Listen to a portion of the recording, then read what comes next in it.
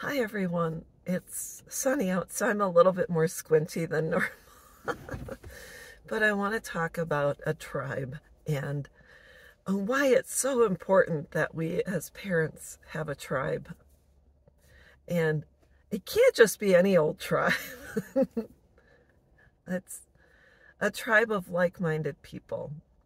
And the reason it's so important is because we will have losses in our lives outside of the estrangement, whether it's when I lost my father, got divorced, had family members pass away, etc.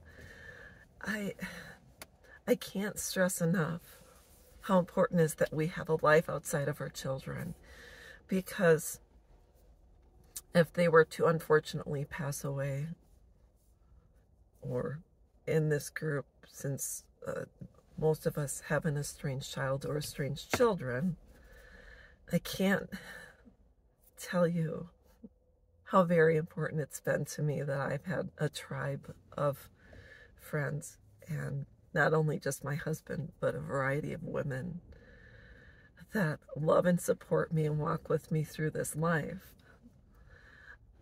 The way to get a tribe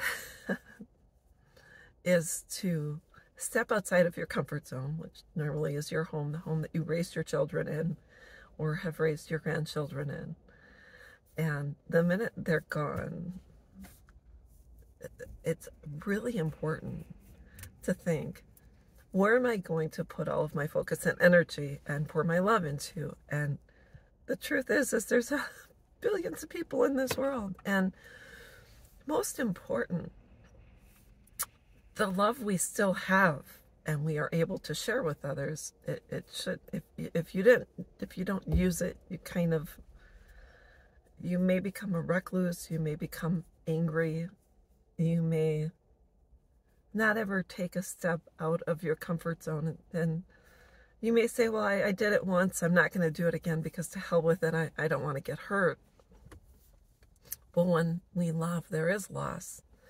And so what I fortunately have in my life, and I've built up over time, is a tribe of people that are like-minded but keep me on the right path, that help me to refocus, that say, get up, let's go.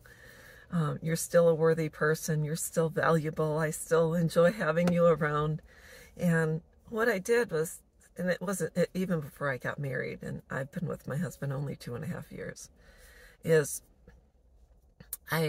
now that we have social media, there were times when I looked through my grade school and high school yearbooks, and in my military book that we receive at basic training and people I served in the military with, I reconnected with so many people, and along the way I have joined different classes and gotten out of my comfort zone and gone to concerts and gone here and there, and I'm a photographer, so along the way I have filled my space up with new people. So I have a new tribe of people, and these people really help me to cease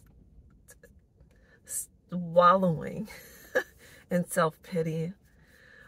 The main reason is because each one of us has a loss and each one of us has struggles. So if I'm only talking about myself, it doesn't allow anyone else the opportunity to share their grief as well, whether it's they lost a job, or maybe they have suffered a miscarriage, or they have a child maybe who has a challenges in life, maybe they're going to retire or anything along those lines, and they're really not quite sure what they're going to do. So if I'm only focusing on myself, I'm not of service to other people. And plus,